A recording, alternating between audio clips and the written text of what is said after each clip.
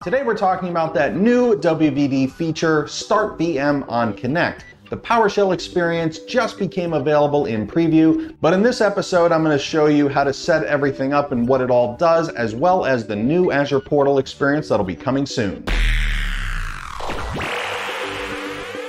I'm Dean Cifola, and this is the Azure Academy. And the idea for this, of course, comes from saving money in the cloud and giving users the ability to start VMs when they need them without giving away all of the Azure permissions that you need to keep safe and secure. And the conflict here has been that you, as the administrator, want that VM turned off if it's not being used so you can save money, but the user still needs access to it whenever they need. And this is especially true in personal desktops, which are one of the three scenarios around WVD today, because it's a one-to-one relationship, one user to one VM. And that may have meant that they would have called the help desk and said, please turn on my VM, which is a big inconvenience to the user. Or we did a video like this in the past using an Azure Power App where the user could be given an application that they could start and stop their VM when they wanted. But now with StartVMOnConnect, this is baked right into the WVD service. And the way that this basically works is you as the administrator still get to decide the basic schedule for the VM. But now the user gets to turn on the VM whenever they need it, even outside those business hours, without having to contact anybody. When they go to log on, the service will see that their VM is turned off and it will turn it back on for them. They can log in, do what they need to do, and everyone's happy. Okay, so that's going to get our VMs turned on and the users are happy, but what about saving money? How do I get the VM to turn off? Now, there's nothing that is part of the StartVMOnConnect service that's going to turn the VM off. If the user goes to start and clicks shutdown, that'll turn Windows off, but the VM itself will still be running and you'll be paying for it. So the only way to stop that meter from turning is to deallocate the VM. And thankfully, there are other solutions in the cloud that already do this. So I'll be walking you through a solution that will stop the VM automatically for you. And then StartVMOnConnect will still give the user flexibility to turn the machine on when they need it. And at the point of recording this video, this new feature is in public preview. And I know the WVD product team would love your feedback. And so in the description down below, I'll have a link to Tech Community where you can post some of that feedback or just give me a comment down below and I'll be sure that the product team gets that. And since this is in public preview, there are a few limitations to keep in mind. First is that this feature only applies today to personal host pools. And that personal host pool could be configured either for automatic or direct assignment. So either one will work, but there is no support currently for pooled host pools. That's your remote desktops or remote applications. So this is going to be really quick and easy to get set up. Let's jump over to the Azure portal and implement StartVMOnConnect. If you want to master the Azure cloud, you can start right now by clicking the subscribe button and the notification bell so you don't miss anything. So here I've got the Windows WVD client, and support right now is only for the Windows client or the HTML5 web client, so just keep that in mind. I've already got my host pool set up, as you can see in the background, and let's just start a session with our personal desktop and see what happens. And when we do, we get a message saying that we could not log you on because there aren't any resources available. So let's take a look in the Azure portal and see what's going on. And you can see right away over here that we have an unavailable host, and we do only have one host in this pool. So if we go to the very left under session hosts, there we can confirm that our virtual machine is unavailable. Now you can get to your VM just by clicking on the name. And this is the summary screen for everything going on with this virtual machine. And over there on the left, just click the name again. And that'll take you to the VM blade, and there's the answer why there are no resources available. The VM is turned off. And StartVM is going to help us fix that. So let's go back to the host pool. And on the left, we've gone into the host pool properties, and here in this bottom section where the configuration is, notice that we have our assignment type as direct, but it could be automatic just as well. And then right under that is the radio button for StartVMOnConnect. So let's flip that to on. And then go ahead and hit save at the top. Now that enables the feature within this host pool, but there's a few other things to do. At the top search bar, let's type in subscriptions, and then go ahead and click that. Select the particular subscription where your host pool is located. And then over on the left, we want to go to Access Control IAM. And then at the top, we want to click the Add button, and then just click Add Custom Role. And what we're doing here is creating a role that's going to have the specific permissions that the WVD service will need in order to turn on the VM for us. Now, if you've never created a custom role before, it's not too difficult to do, and I've even made the process simpler for you. So I'll open up another tab in my browser and go out to my GitHub, and I will have this link in the video description below, so that makes it easier for you. And here we have all the details needed to make that custom role. And it's going to have two basic permissions. One is to read virtual machines, and the other is to start virtual machines. And the easiest way you can add this into your Azure environment is with this raw button right here. So go ahead and click that. And then in your browser's address bar, just copy the entire URL and then go back to the Azure portal. And then you want to select this third radio button, Start from JSON. And then you've got a blue box right over here so that you can pick a file. Go ahead and click that. And then in this line for the file name, go ahead and paste the URL right in there and click Open. And that should have preloaded everything that you need in order to finish this process. But just so you can see what's here, go ahead and click Next. And there are the two permissions that we're granting, like I said before, Start Action and VM Read, and hit Next again. And now we have to set what's called an assignable scope. This is where this role is going to be available. So you want to hit this Add Assignable Scope button. And now we get this picker over here with our subscription and every resource group in that subscription. So now the question is, where should you create this role? Well, if all of your WVD resources are in one resource group and only one resource group from now until the end of forever, go ahead and select the resource group. If, however, your WVD resources are spread over multiple resource groups, select the subscription. So in my case, I'll select the subscription, and when you've selected everything appropriately, hit the Add button at the bottom. And now we've got that scope finished. Let's hit Next. And there you can see the same JSON that we pulled out of the GitHub, and go ahead and hit the Review and Create button. And there's the summary of what we're going to do and the scope that you're going to add it to, and hit Create. And in just a second, that'll finish, and you should have this banner at the top that you successfully created a custom role. Hit OK. So now we have to grant the permissions for the custom role we just created. And if for you that was at a resource group level, go ahead to your resource group now and back to access control. But since mine is at the subscription level, I can do it right here. So go ahead and hit Add again, and this time add a role assignment. And now you'll get the picker showing up right over here. And at the top, you want to select the role dropdown.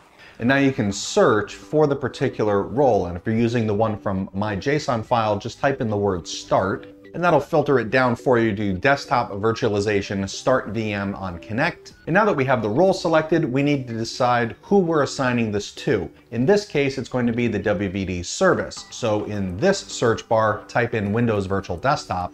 And you might have several entries like I do, so you want the one that only says Windows Virtual Desktop.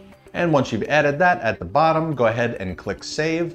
And just to verify, you can go to the Role Assignments tab, and you can see down here in the middle, we've got Desktop Virtualization StartVMOnConnect assigned to the Windows Virtual Desktop service. So now I've gone to the resource group where my particular host pool and VM is located, and I'll go back to Access Control. And then I've gone back to Role Assignments, and there it is, StartVMOnConnect assigned to the Windows Virtual Desktop service, and it's inherited from the subscription scope. And so now that we have StartVMOnConnect enabled on our host pool and we have the right permissions for the service to do its job, let's test it. So we're back in the client, and I'll just double click on the session desktop. And if I zoom in, you can see it says starting remote PC. Now, how long should this take? Well, it's as long as it takes the virtual machine to start, have the WVD agents start up and report back to the service that it can accept the connection, and then complete your entry into the environment. And there is also a timeout on this process in case something happens to go wrong. So this will take a maximum of 5 minutes. the message has now changed to say waiting for remote PC, which is your indication that the VM has powered on and we're waiting for the agents to respond and finish the connection process. And we're getting now the securing remote connections, and we are on the desktop. So great job, everybody. StartVMOnConnect works. That's part one of this particular session. The next part is going to be how do we manage the users in the environment. We have several group policies that are going to help us here, and the first one is around screen security. Now, I've done it, you've done it, we've all stepped away from our computers without locking them. This can be a security concern because folks can be allowed to use WVD from anywhere, like public coffee shops or the local library, as well as working from home. So it's always a best practice to lock your computer when you step away, even for a few minutes. And we have 4 group policies that are going to work together to help take care of this. In your Group Policy Management console, go ahead and open your WVD policy if you have one. If not, just create a new one. Navigate to the User Policies, Administrative Templates, Control Panel, Personalization, and then in there you want to select Enable Screensaver and enable that policy. The next one is to force a specific screensaver, and the one that I like to use here is the 3D text screensaver because it's pretty simple. But you can select any screensaver you want as long as it's on all of your virtual machines. The third policy you'll find here is one that will protect the screensaver. This is going to enforce a password before that screensaver can be turned off and the user log back in. And finally, there is a policy to prevent changing the screensaver, and that's so users can't disable this function. So that'll handle all of the security around your screens for your sessions, but let's take a look at computer policies next. And there are 4 policies here as well. Under Computer, go to your policies, then open Windows Settings, Administrative Templates, Windows Components, Remote Desktop Services, Remote Desktop Session Hosts, and then Session Time Limits. And the first policy here is to set time limit for active remote desktop services sessions. This is a hard limit for any session that is running, and once the time limit has been reached, a user will get a pop-up warning that gives them 2 minutes before they become disconnected. Now, if they happen to miss the message, no worries, because their session won't be logged off. It'll still be active, they'll just be disconnected from it, and they can simply log back in. Now, because of what this policy does, and the length of an average workday being generally 8 hours, that's what I set my policy for. The next policy is just for remote applications, and this is called Set Time Limit for Log Off of Remote App Sessions. And this policy will allow you to specify how long a user's remote app session will remain in a disconnected state. This is very useful because when a user closes their last WVD remote application, their session is still active on the VM. And because they never got logged out, they just closed the program, this will help their sessions log off of the machine. Now, how long you set this policy for will be up to you and how you run your environment, so it's kind of up to you here. But I set this for 8 hours as a maximum as well. That way I'm sure nobody's going over the normal business hours. The third policy here is for users that are still logged on with an active session, but have become idle. Now, idle means that there is no user input. They're not typing anything, they're not moving the mouse, everything's just there. Now, this could imply that the user walked away, so we can set a time limit. Once the time limit is reached, the session will go from idle to disconnected. And the users will also get a 2-minute warning before any of that happens, so they can just hit a key on the keyboard or just move the mouse in order to keep their session alive. Now, once these policies have done their thing, all of these users who are idle will now be disconnected. So we have one final policy, and that is called Set Up Time Limit for Disconnected Sessions.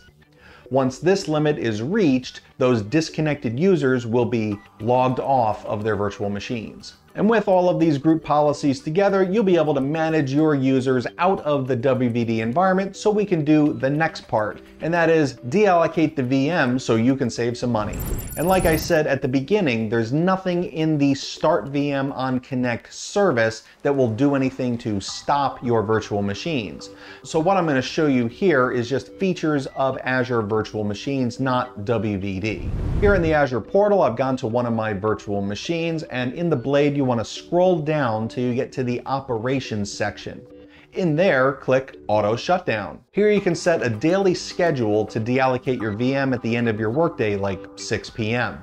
And don't forget to set your time zone as well. And it's that simple. You can even deploy this as part of your ARM templates for your VMs. And this will power down your VMs at the same time every day, helping you to save money while still empowering your users with the StartVMOnConnect feature so that they can log in whenever they need to. And all of this balanced by the group policies that we talked about that'll help manage the users in the environment, keep things secure, and help them out of the system when they don't log off properly. And remember, StartVMOnConnect, as of this recording, is in preview, so we definitely want to hear feedback from you. So comment down below on what you think and how you would like to see this service improved so I can get that data off to the product team. And if you want to become a master of Windows Virtual Desktop, check out my AZ140 series, which will help you also prepare for the WVD Specialization Certification Test, which becomes available at the end of March 2021. Or you can check out the latest Azure Academy video right up here.